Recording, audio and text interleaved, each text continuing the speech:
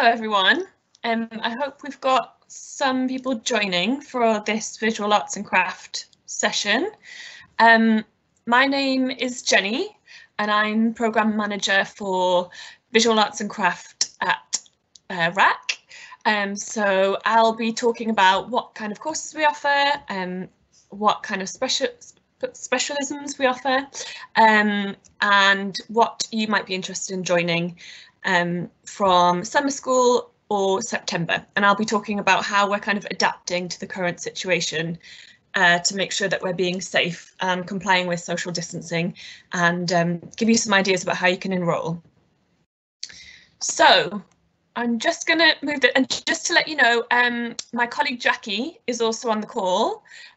She is going to field any questions from you, so if you have any questions as we go through, you can type them in the chat function of this presentation. So ask any questions there, she can hopefully answer them as we go through, and then at the end there'll be an opportunity as well where I can answer any questions that have come through, so feel free to do that. So, apologies if this is a little bit slow, but I'm just going to go through this presentation now.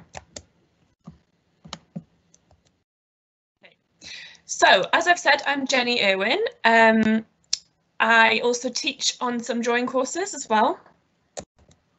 Courses in my area cover painting and drawing, fashion and textiles, floristry and horticulture, woodwork, picture framing and upholstery, oil painting restoration, fused and stained glass, ceramics, hand building, throwing and sculpture, and a few other little random ones in there that don't quite fit under any of those headings, but it's quite a broad remit, and we do offer an awful lot of courses here at Richmond Art School.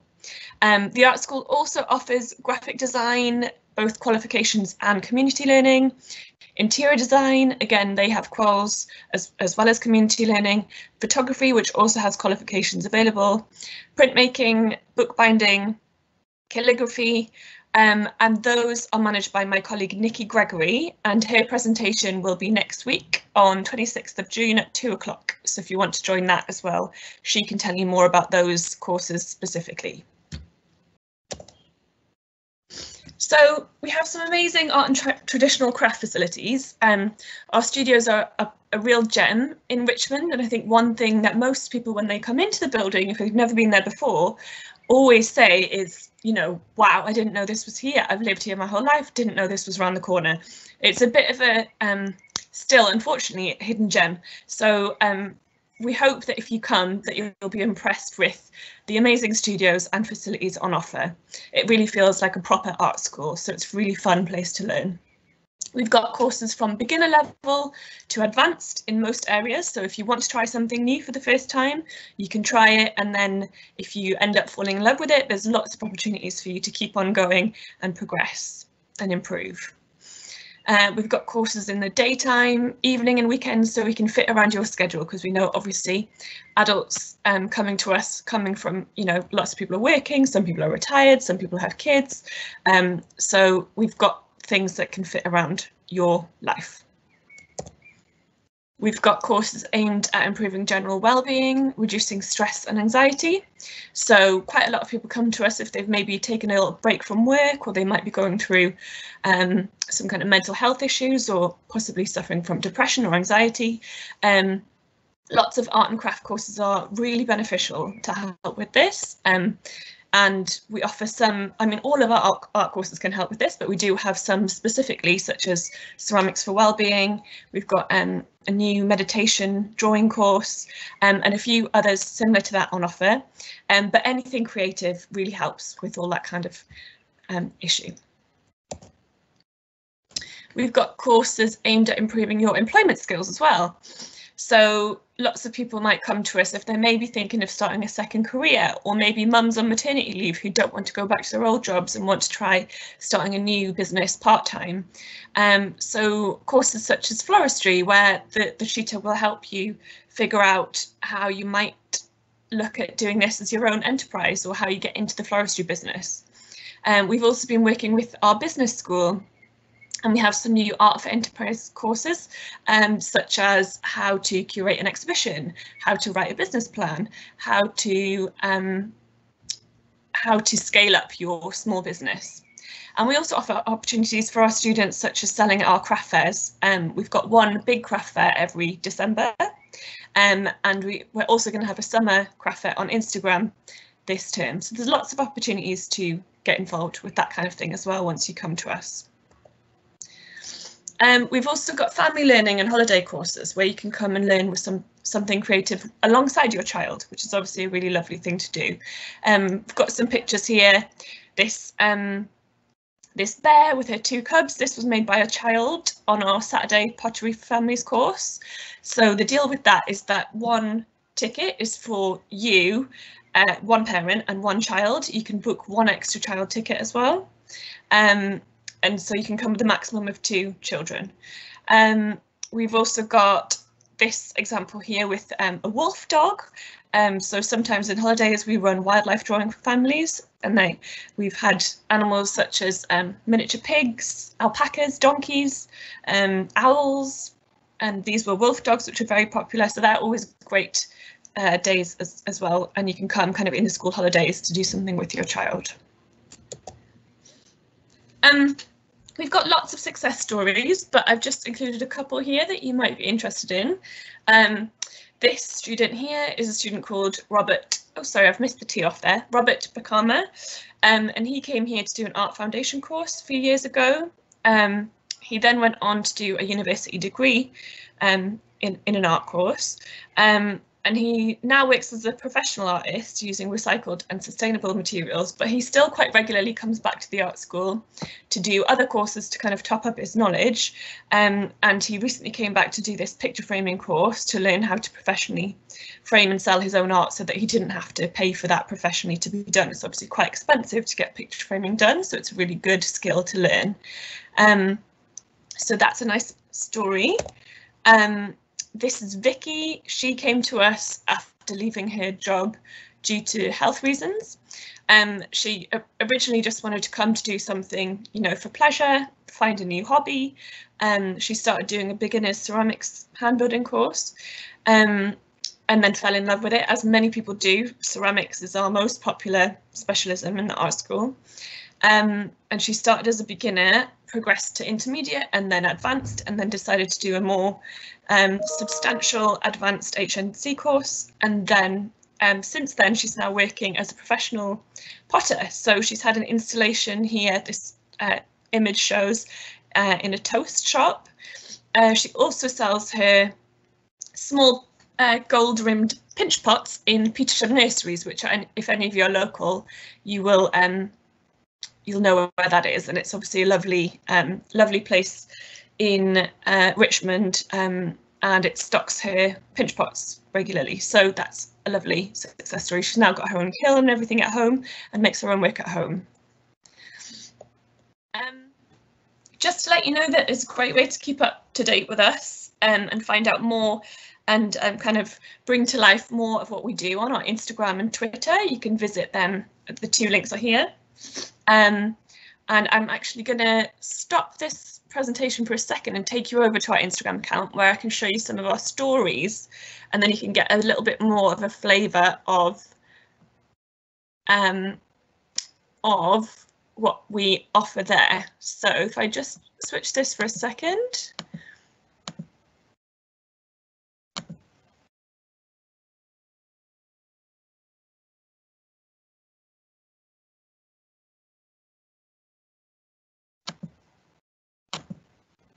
Apologies if this is stopped for everyone. Give me 2 seconds.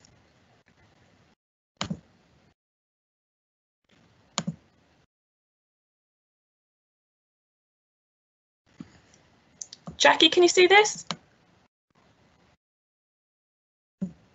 Yes, that's working fine, Jenny. Great. So everyone, this is our Instagram account. And it's just a really nice way for you to follow and see more up-to-date things of what's going on in the art school. We share lots of student work, we share competitions that you can get involved in, new courses, lots of different things coming up here. So this is all our kind of recent posts, but within our stories here, I'm just going to click on some of our art studios so you can get a little peek inside some of our studios. So this example is an upholstery course that we run. We usually do this as an intensive holiday course. Here we've got some jewellery making. So this is when melting the silver to make a ring.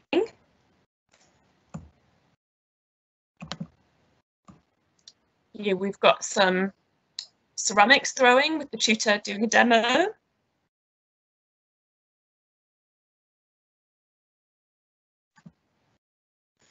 This is inside our glass and sculpture studio.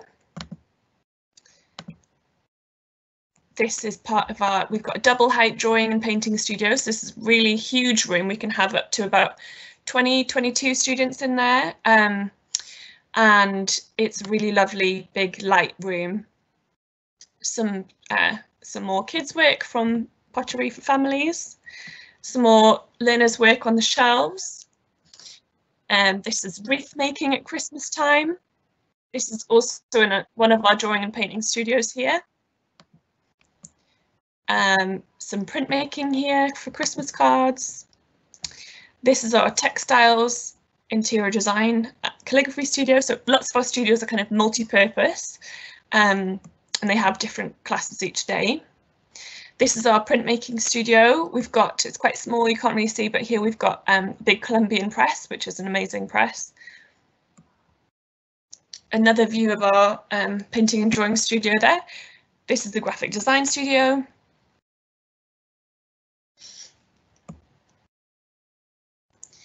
So there you go, that's a little flavour. So I'm just going to go back now. Sorry if this is a bit clunky again.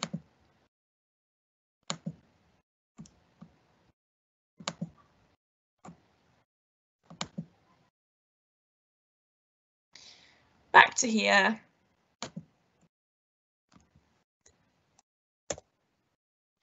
And just to talk a little bit about what we're doing to make it safe for you to join, we're opening up with a very small summer school starting July and running through August. And so anything that we have been running online that can stay online, such as painting and drawing for the time being, is being kept online until autumn term, which is September. And anything which has to be in the studio, such as paint, ceramics and glass, is being allowed to open in our summer school, but with very small numbers. So in the glass studio, because it's a bit smaller, there'll be a maximum of 5 students allowed. In the ceramic studio, there'll be a maximum of 6. Similarly, there'll be some woodwork and a picture framing and a few other smaller summer school offers as well. So we'll be continuing some courses in September, which will have kind of split learning. So the tutor will be in the studio each week, and there'll be kind of a rota of students each week. So there'll be a maximum of 6 people, say, allowed in the studio, and then the rest will join online. So that's another way where we're trying to allow more people to join, but making sure you get some time in the studio, but making sure it's safe. We're doing increased cleaning, and there'll be lots of new hygiene stations. The college will be managing entrances and exits to the campuses, so there'll be kind of a one-way system for coming in and leaving.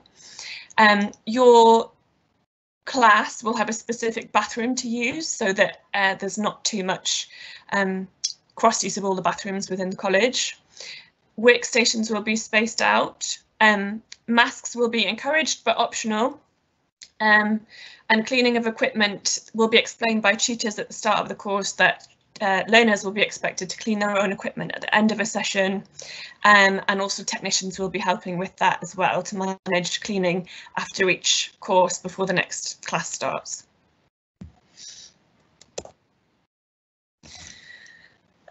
So questions and next steps. It's really easy to enrol. Most of the courses in my area you can enrol for yourself online, is the easiest way to do it, and you can also self-declare on there if you have any specific needs that might get you a discount for our community learning courses. You can pay the full fee if you need to, or apply for the fee reduction, all online. You can phone this number here, 020 88 915 907. You can get course advice if you need further advice by emailing our art administrator Jo at art@rack.ac.uk, and if there's anything specific she can then get in touch with me and I can talk to you more, or she can help you with that herself. There are more help with fees, and there's a range of discounts, concessions and bursaries which you can find if you visit this link here. And you can stay in touch with the college in general. The college has its own marketing accounts as well, so they also have Facebook, Instagram and Twitter at RHACC_college. So thank you. That's everything I had to show you today. Hoping to go to Jackie, who might have some questions for me now, but I'll be here for a couple of minutes to see if you want to ask anything. Go ahead and ask now. Hope that was helpful. Yeah, so this is Jackie here. Thanks, Jenny. That's great. For anyone who's listening, if they haven't discovered it yet, there's a live event Q&A button, and that's where you can pop your questions in if you have any. Jenny and I will just stay online for a few more minutes to see if anyone's got anything. So just pop them in there and then I'll put them to Jenny. We'll just wait for that for a few minutes. Thank you.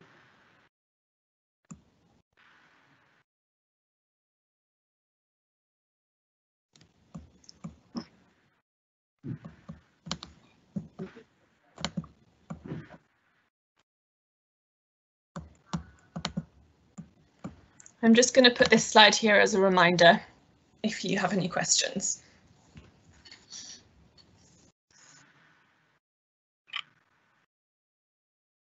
So it seems quite quiet, Jenny, so no one's actually popping any questions on there. There are quite a few people on listening, but if no one has any questions, we'll wrap it up there. But this presentation will be available on our website, and I think Jenny's already said there's always ways of contacting us for more information. Jenny, do you want to say anything, just as a few final words?